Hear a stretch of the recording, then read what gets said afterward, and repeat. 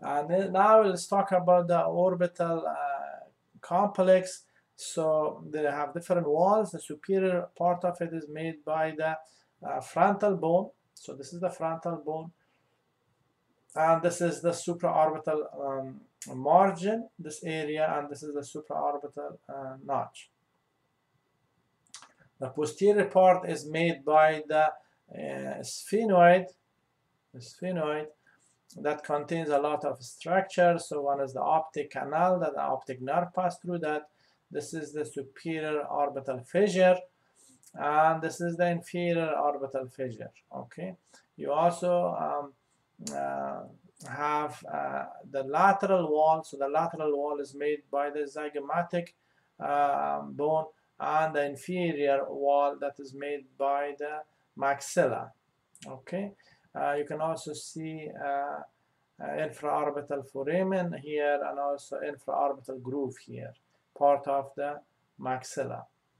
Medially, you can see the ethmoid bone that is located more posteriorly, and the lacrimal bone with the lacrimal sulcus and nasolacrimal canal.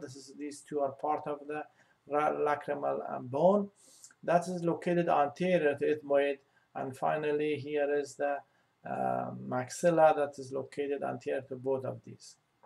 A small, very small part of the orbital cavity is the palatine bone, and you can go and compare these structures in this one. That is an actual bone. This is just a it's a colored images of that bone.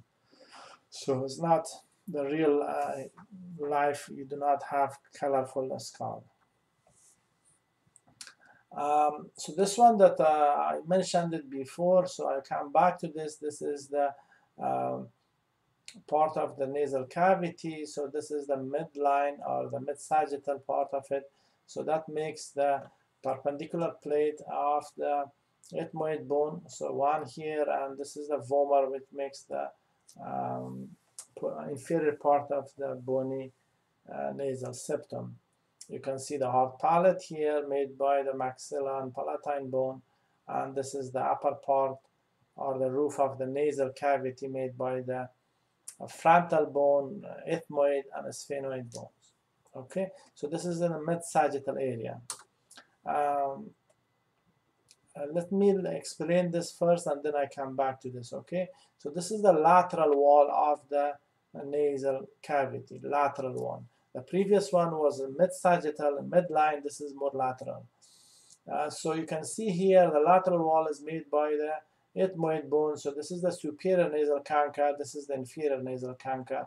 Both of them are part of the ethmoid bone, but here this one is inferior nasal canker, which is a separate bone.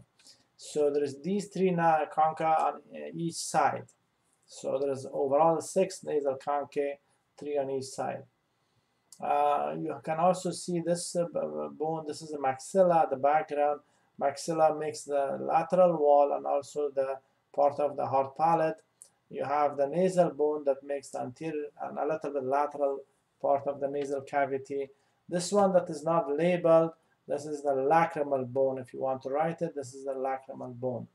And here is the lateral wall also made by the palatine bone. This is the palatine bone. So as you can see, the palatine bone makes the lateral wall and also part of the hard palate, which is the floor of the nasal cavity. And the sphenoid bone is making the roof of the posterior part of the nasal cavity. So come back to this image. This image actually shows the 4 paranasal sinuses. Okay, so one is the frontal sinus. This is in the frontal bone. This is the ethmoid sinus. So ethmoid sinus around here. The frontal sinus is this area, and the sphenoid sinus is this one, and finally the maxillary sinus that is around this area, inside the bone. You cannot see it properly here. So the reason for the sinus is that it contains air, so that air reduce the weight of the skull, so that will reduce the pressure on the neck. Also is important for phonation. So if these are nasal cavity, if these cavities are filled, the sound actually changes a little bit.